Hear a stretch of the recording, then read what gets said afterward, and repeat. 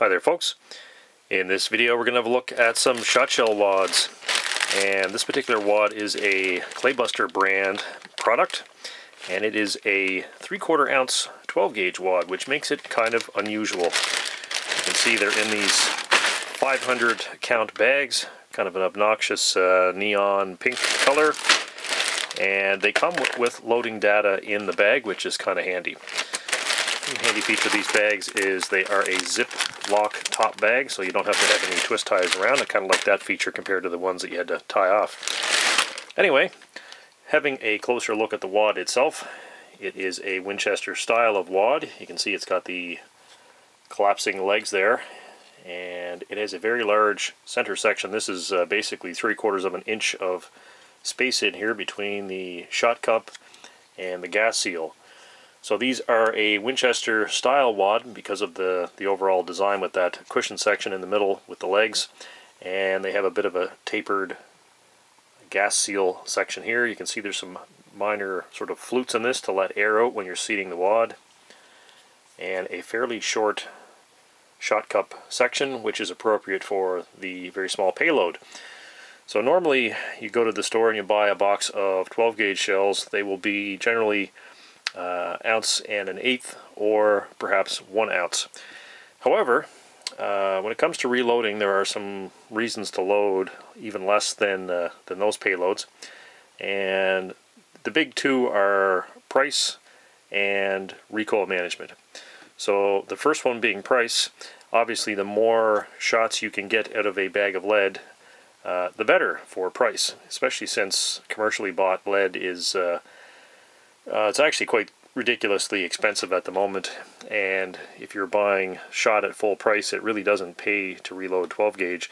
It makes more sense to buy, if you're going to buy promotional type ounce and an eighth or 1 ounce shells, it's generally cheaper than you can load them if you were paying the big prices that they want for commercial shot. Luckily where I live, there's a local guy who makes lead shot and sells it for a better price than the commercial stuff, so it actually does pay to reload shells still here, as long as that supply of reasonably priced lead holds up. When you're switching to a very light load like this, you can actually get 533 shots out of a bag of lead with a 3/4 ounce payload. So that puts the price of each shell down a bit more, which is nice. And the other big advantage to the light payload, of course, is lighter recoil, because, of course, the less projectile you're sending out the barrel at a comparable speed, the less recoil. And that becomes kind of a pleasant thing if you're going to shoot a lot. It's also good if you have a new shooter who might be more recoil sensitive. It's also handy if you're shooting a very lightweight gun where the recoil is more pronounced. I like to play around with some of the single shot shotguns, and quite often those are quite lightweight. It's not too bad to fire a couple of shells out of them in a hunting situation, but if you go to the ski club and you decide to, play around with a old single shot shotgun and fire, 50 or 75 shells, an ounce and an eighth shell can be a bit much. So these might make that experience a little more pleasant, shooting the lighter amount of shot. So there is some load data included with the wads here. So you get, this is basically the label for the bag, and it also unfolds into some data. This data is also available on I believe the Hogden website has this data as well. So you've got data for Winchester AAHS hulls. I believe you could also use the old compression formed hulls with this data as well. They are considered to be interchangeable. So they list extra light powder, red dot powder, and clay dot powder, as well as various charge weights to give you velocities from, 1225 to 1300 feet per second. You'll note that the pressures are low for these. They also give load data for the Federal Gold metal plastic hull. Same powders once again, and using Federal primers this time. Same sort of speed ranges from 1200 feet per second to 1300. amazingly low pressures for some of these. You're down as low as, what, 5,500 psi. It's hard to believe that you could get a shell to reliably function with that light of pressure, but I don't think I'm going to try these gold medal loads myself. I think I'll stick with the hulls that have less internal capacity. Generally speaking, the smaller the inside of the hull, the better these sort of light shells work, because the powder's confined a bit better. We've also got data here for Remington STS. Same powders once again, using a Remington 209P primer.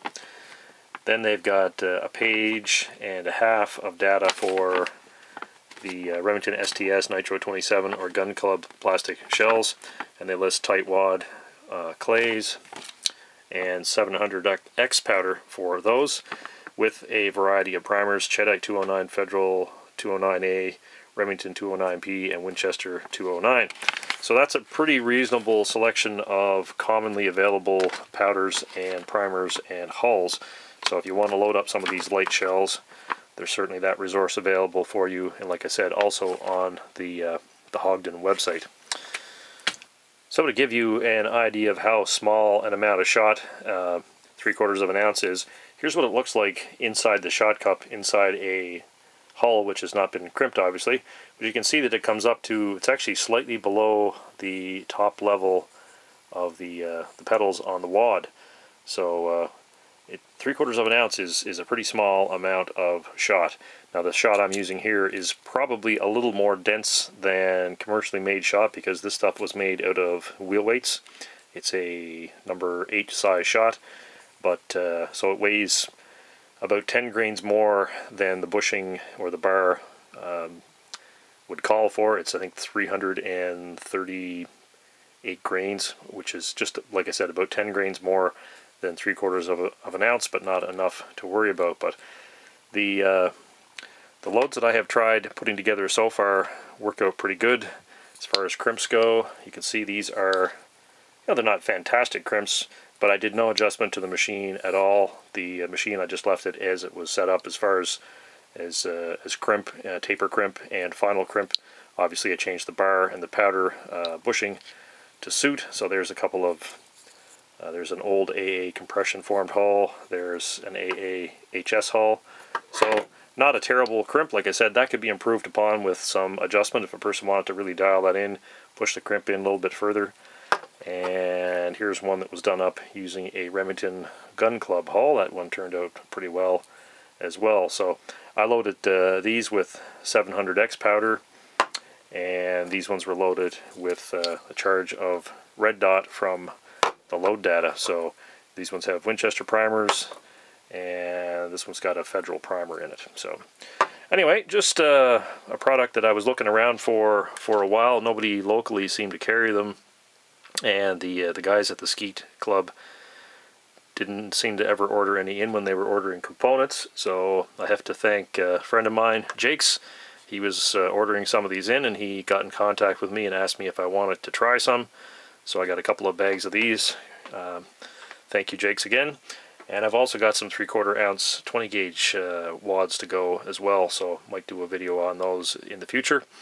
So perhaps the next time you see these, we'll be at the range and we'll try a few of these shells out to see how well they function.